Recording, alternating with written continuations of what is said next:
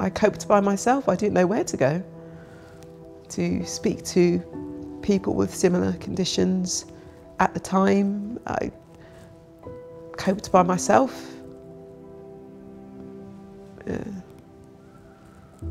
no one should have to cope by themselves.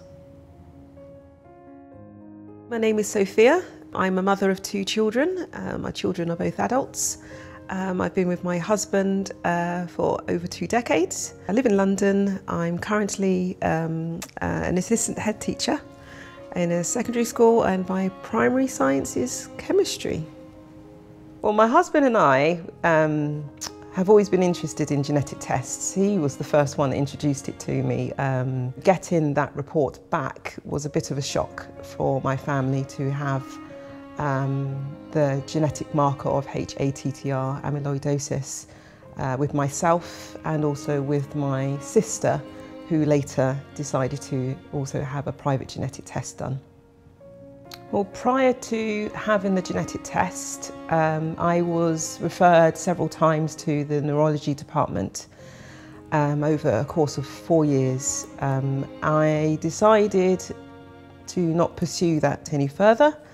I sort of knew something wasn't quite right, but I don't like being a burden to our healthcare system, so to speak.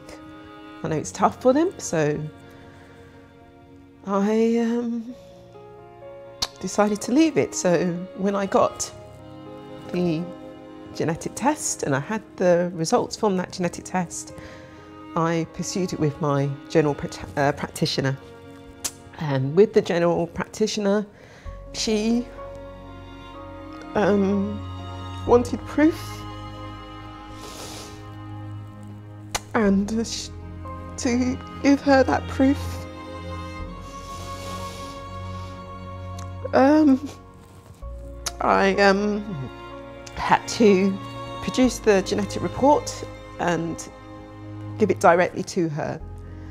The only person that can really help you is the doctors, the nurses, your brothers, sisters, aunties and uncles who have this stigma around the medical profession needs to be put aside. So if you believe you have symptoms for this condition, if you are convinced that something's not right, you have to have that courage to go and see them. And you have to persevere until you get the outcome that you're satisfied with. So I'm grateful. I am grateful. I want to be part of any future research. I want to be like the living embodiment of what and how this condition can change with treatment. I want to be an ambassador. Yeah. I don't want to be the patient in the centre just going with the times and listening to all this information and X, Y, and Z. No, I want to be in it. And what better way to be in it than to share that with others as well? And then they'll believe.